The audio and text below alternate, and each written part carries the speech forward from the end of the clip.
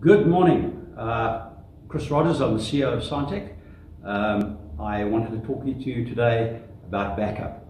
We've heard that certainly during the first half of 2021 we're going to have more load shedding. I think that load shedding is going to be a permanent thing, you know, in peaks and starts over the next number of years. Even the CEO of Eskom says that is a fact.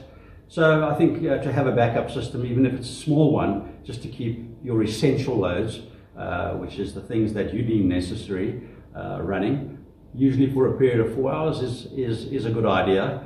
So what I wanted to offer today is a integrated system. So there's a lot of portable systems out there. We have a bunch ourselves, but I wanted to offer a integrated system, so a system that fits into your home, adjacent to your DB board normally, usually in your garage, where you have an inverter and a battery box, and it's all automatic. It switches over in 15 milliseconds, so your DSTV decoder doesn't even reboot in that time. It doesn't know that the power actually went off. So it's actually a little disconcerting because you don't know when there's load shedding if you're watching TV.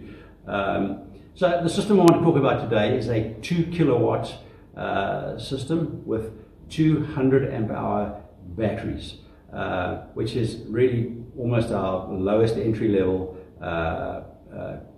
backup system. And I'll just step a little bit out of the shot and show you what I'm talking about. This is the inverter. It's a TBB Energia 2 kilowatt inverter. It has a charger, an 80 amp charger inside of it as well. A very solid, well-built product. Has a big toroid transformer in it, which is great for dealing with issues that we have on the Eskom network. You'll find some of the transformerless inverters are very sensitive to the spikes and the unclean power that we have on our grid. This is much more tolerant of that sort of stuff, so it's a very high quality inverter. Along with that inverter, the other principal part of the system is the batteries. So the batteries live inside this battery cabinet, which you can hear is sheet metal, which is a good safety thing, and I think will probably become a legal requirement in years to come. And then that is one of the batteries. There's another one inside still. So this is an AGM+Gel battery, deep cycle battery. So typically 1,500 to 2,000 cycles.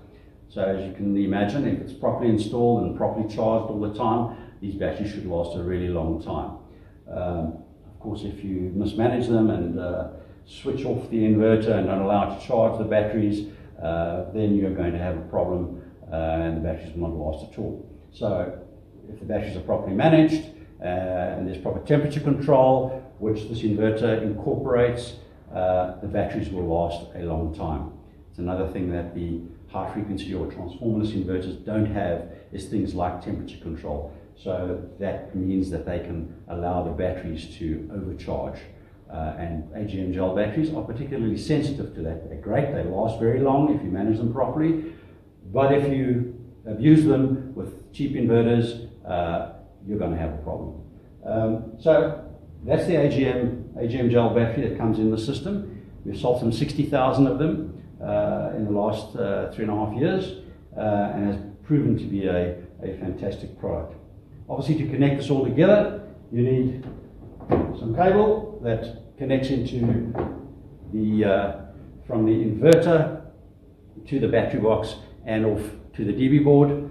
That DB board connection has to be done by a qualified electrician. Then you obviously need adequate fusing. We've seen a lot of systems go out there without any fusing, extremely irresponsible, and we certainly would not ever entertain something like that. The battery links as well, so the batteries have to be connected together. The battery links come made up with the lugs and everything on it. So literally it's a fairly quick kind of 3-hour job to install one of these.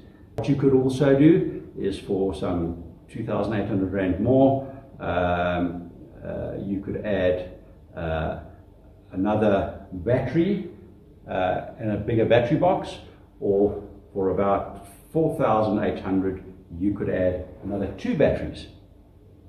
So what this will give you in a 2 battery configuration is it'll give you 250 watts per hour backup. Now, if you look at your television, it's usually about 100 watts. Your decoder is kind of 30, 40 watts. These things are not stable, so they have high and low demands. So those things will certainly not put a strain on a system like that. You could add a fridge as well. You could add an alarm system. So those sorts of things can be backed up on a system like this. If you discovered that actually you had more things, maybe you have an electric fence, maybe you want to have a lot of lights in the house because you have small children, and I would recommend that you go for LED globes because they are very low wattage, which means you can have more of them. So you can certainly expand the system. So you could have a bigger battery box with 4 batteries. They'll give you 500 watts, which gives you a lot more storage capacity. However, what you do need to be careful of is it's a 2 kilowatt inverter, so at any given moment in time you do not want to be drawing through the system much more than 2,000 watts. So that's a limitation in terms of the inverter capacity. In terms of expanding it, if you want to expand it, you need to do that within a window of about 3 to 6 months from when you first install the system, because lead acid batteries do not like having dissimilar age batteries associated with them. So the old might pull down the new, and then you end up with 4 damaged batteries, which is always very, very annoying. So kind of great if you can do it from the outset and say, I would rather like to have the additional 4 batteries, and we can certainly do that for you from the outset.